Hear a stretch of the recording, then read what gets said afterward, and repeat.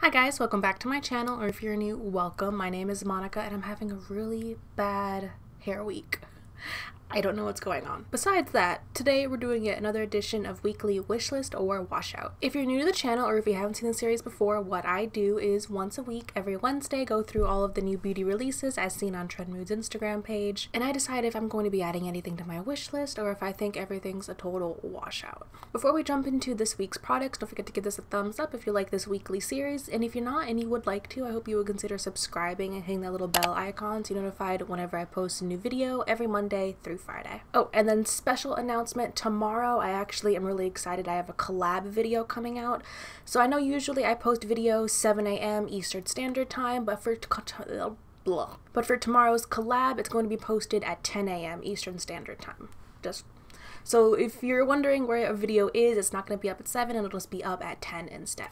So first, some updates. I did just get the new Hourglass palette. It's gorgeous. This is the ambient lighting the ambient light edit unlocked palette, and it's gorgeous. I've used it for a couple of days so far, but I am going to thoroughly test it out before I do my video on it. So this will be coming out in a couple of weeks or so. I also just placed an order. I don't think I mentioned this before, but since I've already ordered it, I thought I would just do it as an update. I bought the 2 new shades of the Fenty Lip Stunna lip paint. The red Lip Stunna from Fenty is like my holy grail red lipstick. It's bulletproof. It's what I wore when I worked at Sephora, when I had my interview for Sephora.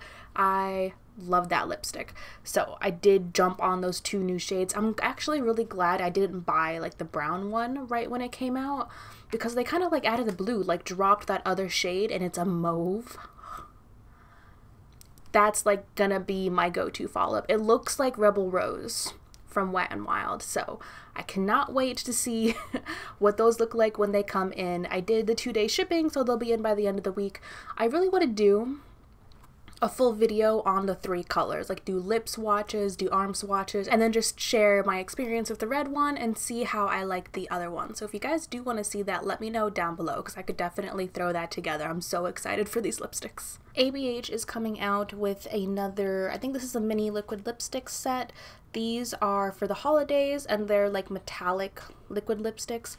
They look adorable, but I know I would never wear these. Like even during the holiday season, like I think the only one I would probably wear is that red, but I have sparkly reds that I don't touch, so I really don't need to pick this one up. And I hope you guys can't hear that, but it's like storming outside right now, like to the point where I'm not gonna walk to the train station. I'm taking an Uber because it's like pouring. So if you can hear that, I'm sorry. MAC is coming out with a new highlighter palette. This is the Hyper Real Glow palette in Shimmy Peach. I don't know, I never really get excited for MAC face palettes. I mean, I'm sure they're great for working artists, of course that's what the brand really caters towards, but I've never seen a highlight palette and be like, I want it. Meh. So this is a little strange.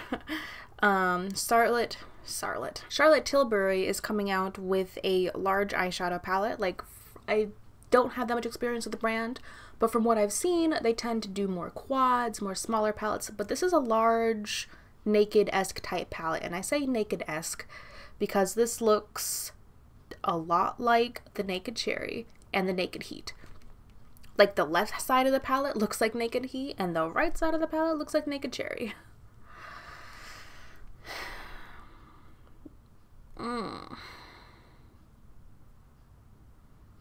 They don't even have a price on here, and I'm sure it's going to be expensive, and no. I'm still trying to figure out what Charlotte Tilbury products to try out. I really wanted them to have some like minis or something, because I was looking at the bundles. I'm not spending $230 on a bundle of Charlotte Tilbury products. So odds are I'll pick up a foundation and maybe a face powder, maybe a blush, but I'm still like, I kind of really want to go. There's this one mall nearby that's a fancy mall. Fancy, like they have, the whole mall is nothing but like Fendi, Prada, you know, they sell, it's expensive. They have a like stores like that galore, and they have a Sephora there, and in that Sephora it's almost entirely luxury products. But it's nice because you can actually see the luxury products out, you can try them out, you can, you know, swatch them, see how they look. So whenever I bought anything like higher luxury end, I got it from there. Like I bought majority of my Natasha Denona palettes that I bought in store, I bought there. Anything, I think I bought all my YSL lip stains. I'm actually wearing one today. I bought those there. I don't know if Charlotte's going to be available in stores, but I'm assuming that if it is, it'll be there. So I really want to go there, see if they have it, because I feel like when it comes to these kind of base complexion products, you gotta go into the store and see it. But either way, it's a no for that palette. So this is kind of like a sneak peek little thing. I don't know any more information about it, but it looks like Fenty is coming out with face powders and blushes, and it looks like there's like a peachy blush right there. I would get that. I would try a face powder. I would try a blush.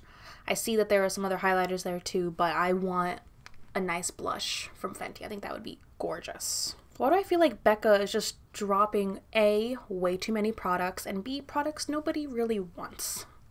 This is another limited edition highlighter. This is in Spanish Rose Glow.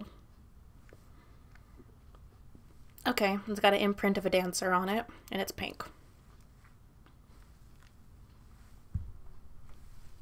So they'll drop a whole bunch of like limited edition stuff on here and maybe make it limited edition. I don't know. But they're doing round 3 with Chrissy Teigen. Like, that's getting boring as hell. Like, before you know it, we're going to see round 4. And by that point, I'll just check out. Becca's got some amazing highlighters, but I'm getting real tired of just the random BS that they're releasing constantly. Like, I'm not into it. Okay, so this Zodiac collection thing, it's already meh. Like, I know there are some people that really believe in it, but it's just, okay, I'll leave it there. I don't deeply believe in the Zodiac at all, and I think companies are jumping on the bandwagon just for marketing, which of course is what they're doing.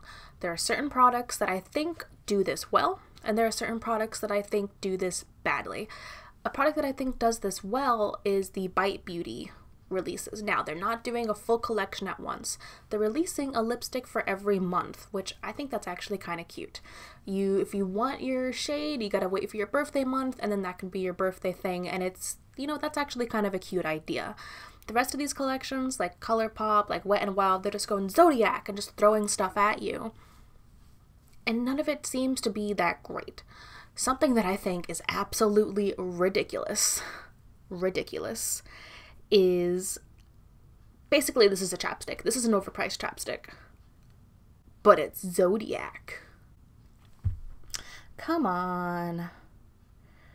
I have one of the regular lip treatments. This is the Sugar Fresh whatever lip treatment. I guess they're changing the different scents for each one. I don't even know. But I know that it's just an overpriced lipstick.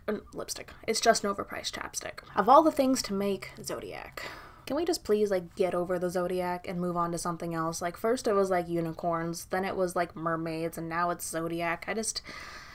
Can we just not have, like, an annoying trend? So this one was a bit interesting and a bit confusing, because no one had really ever seen her talk about this or mention it before it came out. And this is the Maybelline and Nikkie Tutorials collaboration on the Master Chrome highlighter. People have pointed out that her name, picture, nothing is not on the actual product. It's only on the packaging. So people are thinking, was this thrown together last minute? Like, what's going on here? People are also confused because she just came out with a highlighter with Ofra. Like, just. They're also charging you more money for this highlighter when it has less product than the rest of their highlighters. So it's going to be a pass for me, but overall, I'm just confused by how it even happened. Talk about a bit of a letdown. I saw Too Faced drop something called the Pumpkin Spice Palette, and my heart stopped. And I was so excited, and I was like, no way, this is gonna be great. It's gonna be oranges, and it's gonna be bright, and it's gonna have, it's gonna be great. Then I saw the inside of the palette.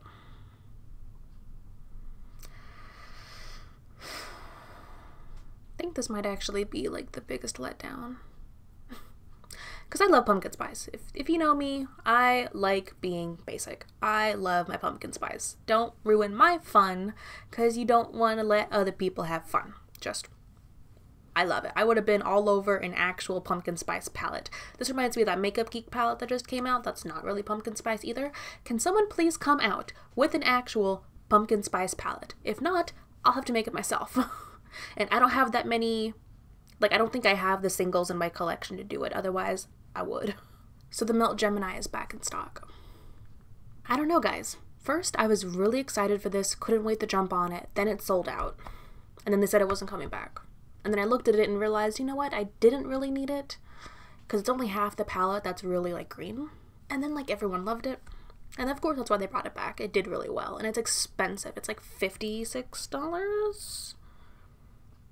$58. Jesus. Okay, so this is an expensive palette. Don't know if I want it. I don't know at this point. I don't know if they're going to make it permanent. I feel like at this point I'd have to wait, step back for a few more weeks, and if I still want it, maybe. Natasha Denona just dropped a new 5-pan palette, and it's called the Cranberry palette, and it has 4 new shades and then I guess 1 existing shade. I think this is actually a good mini palette. It looks a hell of a lot like that new Naked Cherry palette, but I guess those are the shades that we're going to see throughout this holiday season. I think this is how she should do her mini palettes, because if you looked at the other ones that she came out with, like the Star palette that was really boring, like that Camel palette that was really boring, this is how you do a mini palette to get people interested. You've got a nice variety of shades here. You've got what looks like, I can't tell if that's a matte or not. It looks like a matte, a shimmer, and then 3 glittery kind of ones, but they're nice shades and they all look really well together. So I think that that's actually like a good holiday release from Natasha. Will I be getting it? No. I think I've got enough Natasha Denona palettes to last me quite a while, unless I'm like super enticed by like if she made like a special palette and was like, oh, I want to do like, yeah, no, not even like, because I already have my dream palette, which is the green brown palette. I don't need any more. I really don't. Jeffree Star is coming out with some lip liners. Honestly, I have a drawer full of lip liners that I don't touch. I don't use lip liners. I don't like lip liners. I need to either use mine or declutter them because at this point it's getting a little crazy. So Persona Cosmetics is coming out with like these little color kits.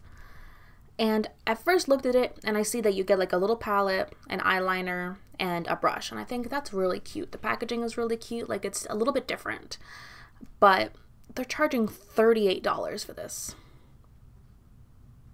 $38 for a plastic baggie with a tiny kind of boring-ish matte palette, a brush, and an eyeliner.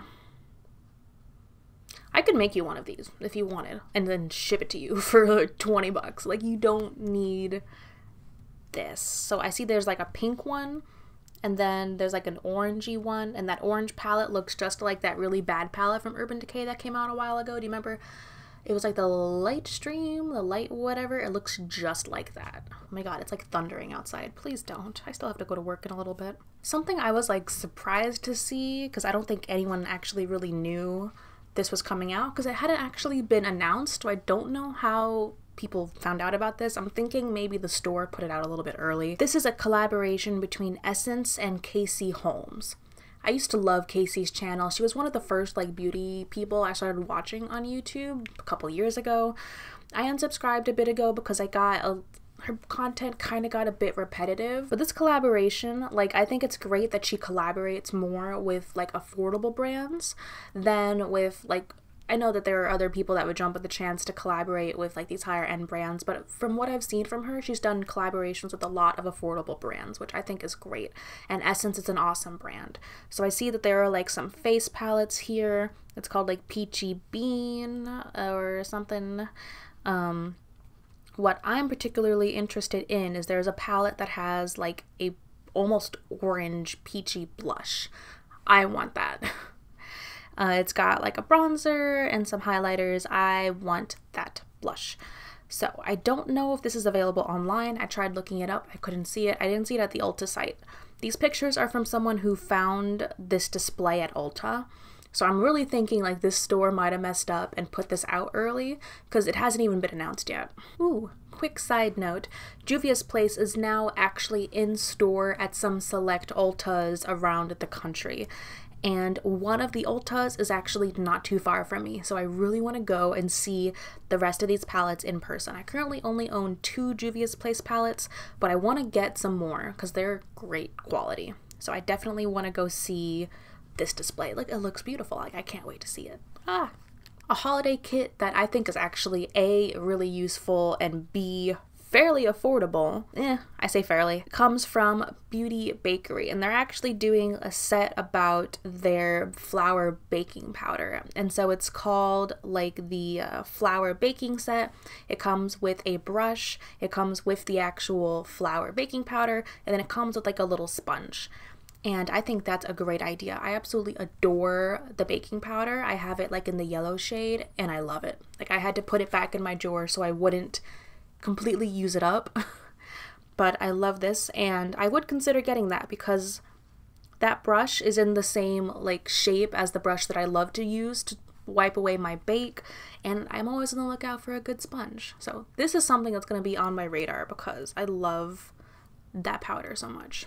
So we're going to leave it at that for this week. I feel like there were a lot of products, but I feel like between now and the end of the year, we're only going to see more just because of the holiday season. So these might get a little bit longer throughout the rest of the year. But let me know what you thought of all these products down below, and I'll see you in my next video tomorrow at 10 a.m. Bye.